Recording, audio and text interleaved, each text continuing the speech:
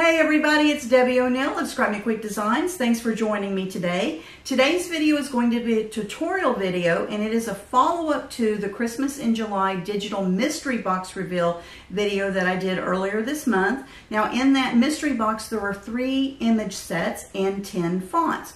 One of those image sets is by Goode, and it is Trim the Tree. And you guys asked me if I would show you how to make the ball ornaments that are in there. So that's what today's video is going to be about. If you have Cricut Access, that digital image set will be available to you starting August the 23rd. Or if you don't have Cricut Access right now, you can purchase Cricut Access so you'll be ready to get it. Or you can just purchase the digital mystery box before August the 6th and you would get the image set, okay? So that's how that's where these images came from. Now, there are 3 different balls on that image set, and so I have picked 2 of them to show you how to make them. And the first one is going to be made using cardstock and the drawing feature and a Cricut Pen, okay? So that's this one, awfully pretty. Think about it, you can make it whatever colors you want. Now, of course, I couldn't stop there because I had to take that image file and kind of change it up a little bit, and I used holographic foil acetate and holographic vinyl and made this super sparkly, shiny ornament to show you guys. And this one, we are going to do something completely different with it. If you have the Cricut Maker machine, I show you how we're going to use the debossing tool instead of the draw line on this particular ornament, and some specialty papers from Cricut that work beautifully with the debossing tool. So those are the 3 ornaments we're going to make. Now I will have all the supplies that I use that I show you in the video will be linked in the description of this video. So if you want to make along with me, I know it's still summer, but Christmas is going to be here before we know it, and we need to start making these now. So let me show you and inspire you how I made these. Okay, so let's take a look at the supplies that we're going to need to make that round ornament, paper ornament. And so you will need 3 sheets of cardstock. So I used a green, a white, and a red, but you use whatever color of choice you want. And you will need some type of a pen because we're going to do the drawing feature on this one. So I use the Cricut Gold Gel Tip Glitter Pen, okay? Or you could use the Cricut just gold, regular gold pen if you want. Or, of course, you can just use the regular black one that comes in your Cricut machine. What you're going to be doing with those is on this piece, this has a draw line on it, so that we're drawing a line around all of those shapes. The other things you're going to need, so you'll need the 3 sheets of cardstock. Of course, you'll need a Cricut mat and your Cricut machine, either the Cricut Explorer or the Cricut Maker. And I also used the Cricut spatula, was very helpful to get these thin pieces up. And I also used this extra large scraper. And then, of course, a pair of scissors is always helpful because we will need some type of a thread to be able to hang our ornament with, and I just use this gold thread. You can pick that up at the craft stores or use twine or anything like that. And you need 2 brads. Okay, so you need 2 brads that are going to be able to fit into this hole. There's a hole on each end, so whatever the size of brad, when you go to pick your brads, make sure you get one that is going to fit in that hole and will cover up that hole when you put the brad in. Okay, so you'll need 2 brads. And I also used a little tiny bit of Scotch tape, so if you have that handy, or some washi tape, I just use that to help me when I put the brads into this. To adhere these layers together, you can use just a fine tip liquid glue. And whatever your preference is, this is a close to my heart liquid glass one. There's glossy accents, there's Scotch glue. You just want a fine tipped glue and one that dries clear. So you can either use this, or you could use, like I have my my Xyron Creative Station, and so this is like making a giant sticker out of these shapes, and it actually helped quite a bit and was a little bit less messy than using liquid glue. So if you have one of these, I'm going to show you how I use this. You know, this was the other option for the glue. The last thing is this glue eraser is very helpful for when you have all these little cutouts and you're putting glue. It'll help you clean that up a little bit better, and I'll show you when I use this. So that's it for the supplies. Let's get started and I'll show you how we're going to make this. Find the image set that has these ball shapes on it that we're using in this project demonstration. You will go into Design Space, go over here to Images, and then come up here where the search window is and select Cartridges, which cartridges and image sets are interchangeable, okay, as far as the terminology. And then you're just right here, you're going to type in Trim the Tree, and then you'll click the little search arrow and it's going to pop up this. Okay, so the three images that are the ball designs are these three, this one, and this one. In the designs that I'm showing you for the projects, we're using this one and we're using this one. Okay, so for the first one, we're going to click on that. I'm going to go ahead and show you what I did with this. So for the first red, green, and white and gold ball that I showed you, we're using the file just as it is. Okay, so it already comes in size. You don't have to resize it. You can just leave it just the way it is. But I'm going to ungroup it real quick because I want to go ahead and show you the pieces so you know what you're cutting out. Okay, so there is a background piece. In my ball, I made that green. Then there is a top layer piece, and that is what I cut out of red. Okay, now you have the freedom to make them whatever you want. And then there's this white loopy piece. Okay, and this piece is the one that has the draw line on it. If you look over here in the layers panel, you'll see that it says draw. That's why you needed that gold pen. So this first ball, we're going to be doing the drawing. All right, and then there is cut. So it's going to draw this loop on here, and then it's going to go back and it's going to cut that shape out. All right, so that's all you need to do for the very first ornament. Okay, you'll just hit make it and you'll have your papers and you'll be ready to go. Now I am using this same shape when I show you how to make the holographic ball. Okay, but I did a couple of different things here. So if you want to make the holographic ball, all I did was I went through each of the files and I clicked off of, I found where all of these were located. It'll highlight it over here in your layers panel, and I turned those features off. Okay, I'm just clicking the little I because I do not want these to cut out. So once you have all of those turned off, when you want to make the acetate one, I also then remove the draw feature from all of these pieces. Okay, so from the loops I removed the draw feature. So I did the same thing. All I did was I went in and I clicked turn the draw off. Okay, see how I'm doing that? Super easy. So once the draw feature's off of these, then that's where I just cut them out of the vinyl. And the background piece I cut out of the acetate. Okay, and you'll hear me talking about that as we proceed through the video. But for the final ornament that I showed you guys, I used the other image. So I used this one, okay, this ball here, and I'm going to go in and say insert image. Okay, now this one I did something different. This is for, you can either, if you have a Cricut Explore machine, you can do this, and where the little draw line is, you would use it with a pen. Okay, but if you have the Cricut Maker, you can go in and change that draw line. So I'm going to click on one of the draw lines and I'm going to come over here to line type, and that's when I changed it to deboss. Okay, so it's going to change it, so then it's going to, Design Space is going to prompt me to use the deboss tool. That is the new tool that you can only use with the Cricut Maker. Okay, so that's why that one's different, but I just changed the draw line to a deboss line because I cut this one out using my Cricut Maker. Let's go put one together now. Okay, now once we have all of our pieces cut out, you're going to have a set of 6 of these. So you're going to have a background shape. Mine is green. Then you're going to have this top layer. Mine is red. Yours may be whatever colors you've selected. And then you're going to have this piece, which is the one that we did the drawing on. Okay, so we're going to adhere these. I've already gotten some of them done, but I'm going to show you the 2 ways that I did this so that then you can decide what is easier for you. So you're going to take this shape, We're going to flip this over, and I'm just going to use the liquid glue.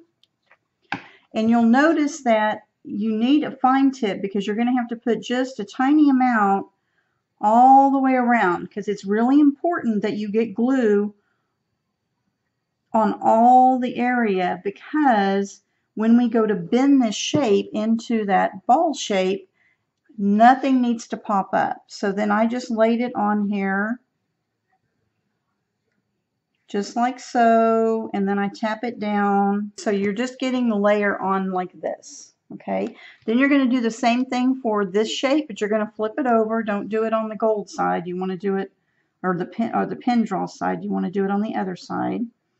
And I'm having to put a little bit of glue on all of this, okay? So, and then we're going to put this is going to get layered on top.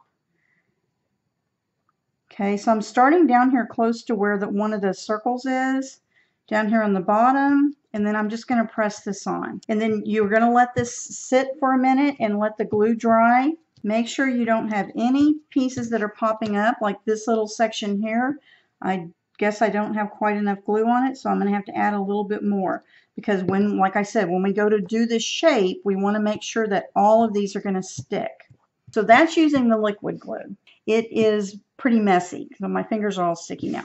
But what I found that I liked using better was using the Xyron Creative Station. Some of y'all may have these. You may have them in different sizes. But basically what it is that it is a dry adhesive roller. And when I open this up, all I'm going to need to do, there is a roll of adhesive inside the machine. There's a little crank handle here. I'm just going to lay my piece. We're going to do this one first. I'm going to lay this in here. Let me see if I hold it this way you guys can see it. I'm just laying this in here, okay? And then I'm pushing it in all the way in, and then I'm just going to crank the handle,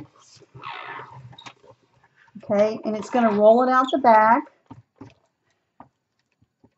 And then there is a little paper trimmer right here that then you trim that. Okay, so there's one. And then I'm going to do the same thing with this piece. You just want to be careful when you put it in that you're not bending any of the little edges. So now that you have the adhesive is on this white background, and there is a plastic coating on the top of that. That's why it looks shiny. So what you want to do is you want to rub against your image that you want the glue on. So I'm rubbing it down just with my finger. It doesn't take much, and then you're going to peel off that lining. It's just a clear plastic lining. So I'm going to peel this off. Now this is the part that has the adhesive on it, okay? So it's super sticky. You don't need this. We can't reuse it. I'm just going to toss that off to the side.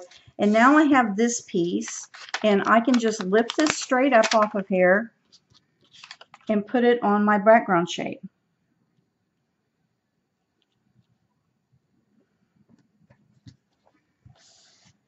Okay, it's a little bit faster, a little bit less messy.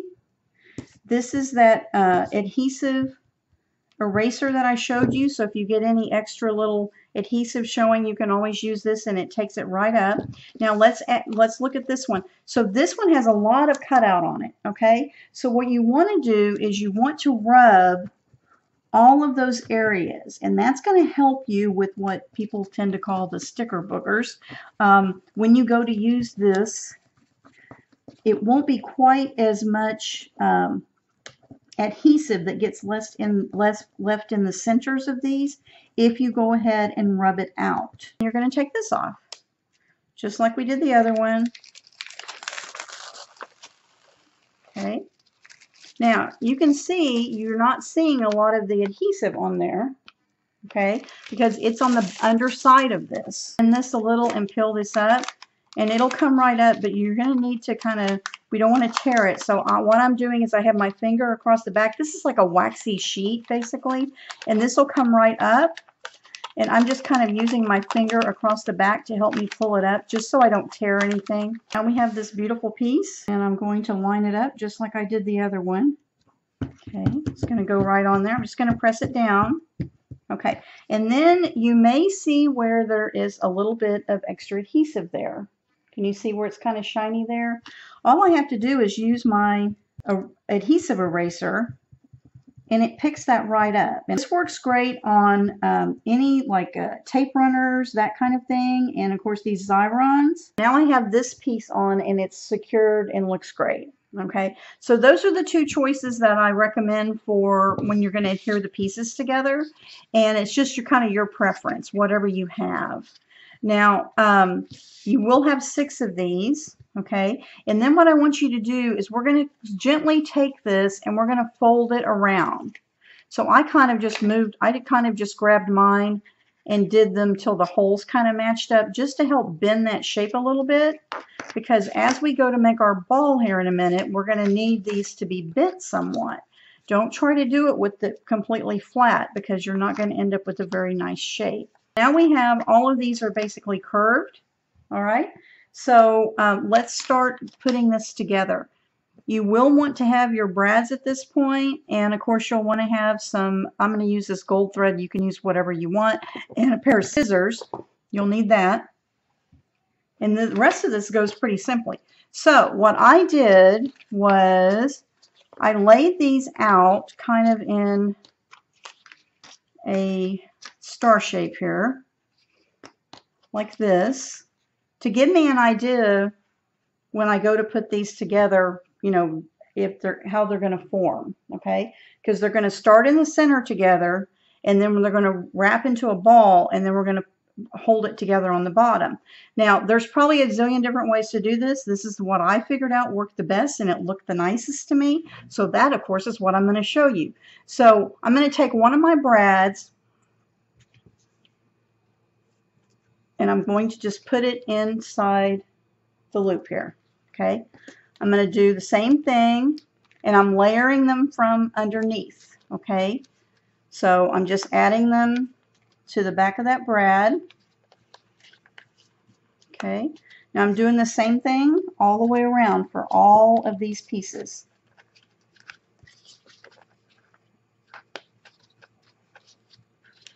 You can flip it over if you need to.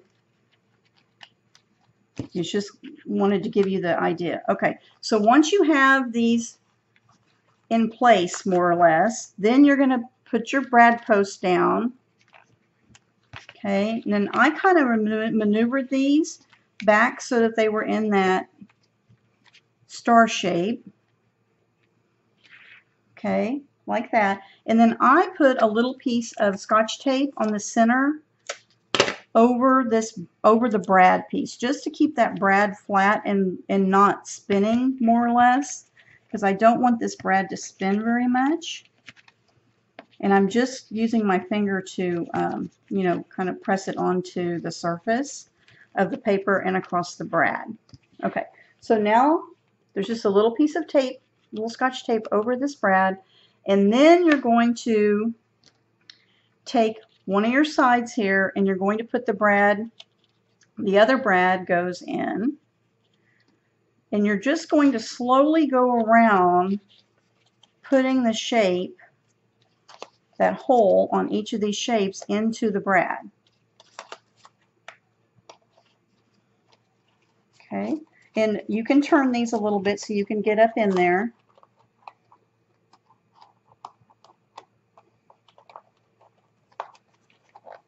There we go.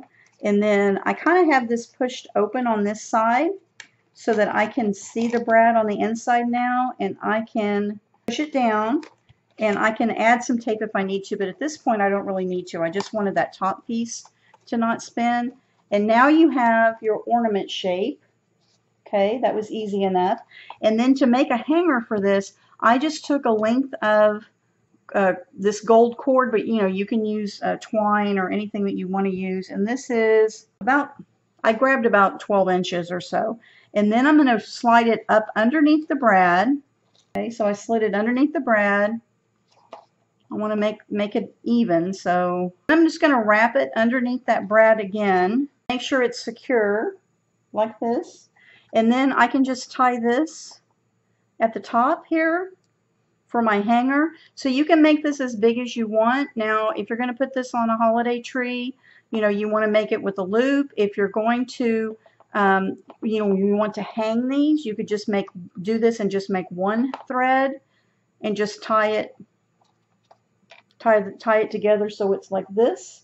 If you want to hang it from one thread like this, or you can, you know, leave enough that you could make it this a loop so you could put it on a tree hook. But that is as easy as it gets to make these. Now, the next ornament that I'm going to show you how to make real quick is going to be, it's a holographic ornament using foil acetate and the new Cricut Premium Holographic Bubble vinyl. Yes, it's so fun to do that. Look how pretty it is. Let me show you what all you're going to have to make this. Of course, you're going to need 2 brads, and you're going to need some kind of cording or thread or whatever you're going to hang it with. I'm just using this silver thread. You'll need a pair of scissors. You'll need a weeding tool, your Cricut spatula, or scraper rather, and you're going to need some transfer tape. I'm just using Cricut transfer tape. And then, of course, you're going to need the main supplies. So this part, the vinyl is using this premium holographic bubble vinyl. It just came out. It is so much fun.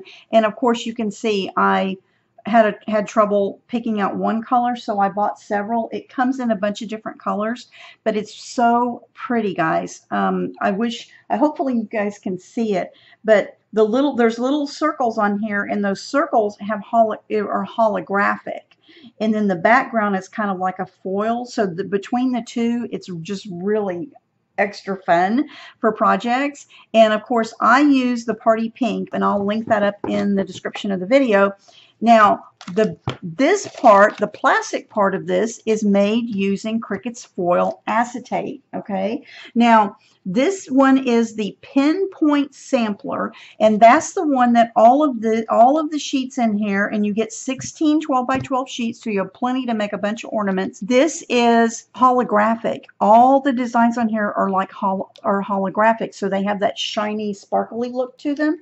Really pretty. And so there's circles and squares, and then I kind of chose this, which looks more like dashes. I'm not sure if you guys can see that, but look how cute that is. Oh my gosh. Okay. So the Pinpoint Sampler is the one I made this one with. There's also another one called the Tailored Sampler, and it has instead of it being holographic, it's gold and silver and blacks, and they're also in circles and squares and splotches and dashes kind of thing. So those are the supplies that I used to make the ornament. Now let me show you how I put it together. I made this one here with the foil acetate and the holographic bubble vinyl, but I used the exact same file that I used for the paper one, and here, instead of where this has, when we did the drawing with the gold pen on it and this red trim, I removed that from the file. I didn't need it, and I also close the eye on the draw line in Design Space, so then it would just cut out that same design. So now I'm going to show you how I weed the holographic bubble vinyl. It's so fun. Look how cute it is. I just love it, and it's even more impressive in person. So I'm just going to use my Cricut weeding tool, and I'm going to just move this away. And this is super easy to weed. Do have a lot of little pieces in here that need to be weeded, and what I think is the easiest way to do this is I'm going to go ahead and cut these apart because I'm going to be applying them separately. So I will cut all of these apart, okay?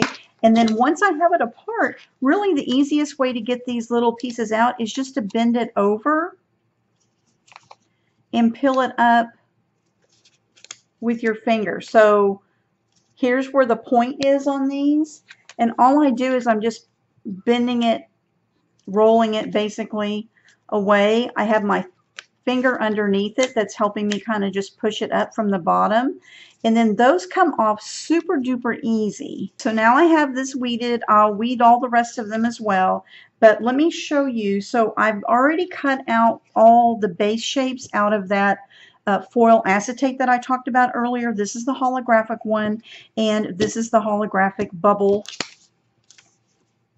If you can see the bubbles, it's really fun. Anyway, so now we're going to apply this to the front of our piece, and I'm just using some Cricut transfer tape, and I'm going to lay that right on there just like that. And then you want to use your scraper tool and scrape along Then I'm going to flip this over, and what I like to do is peel it from the back, and I'm just rolling this right off. This is so easy to do, guys.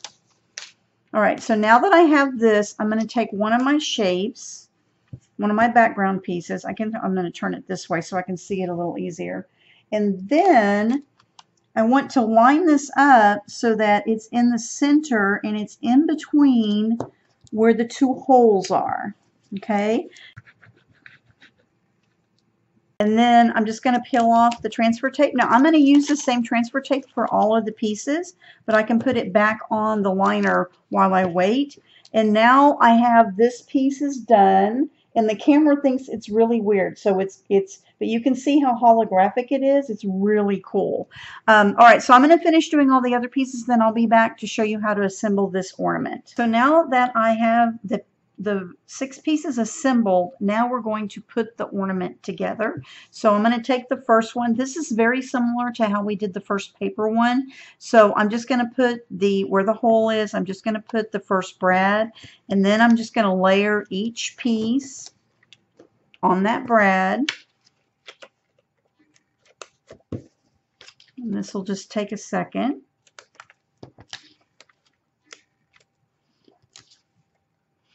Okay, then once I get these on here, then I want to open the brad up, and I'm going to push that down, okay? And I'm going to add a little bit of tape just to the back over that brad, just to help hold it in place.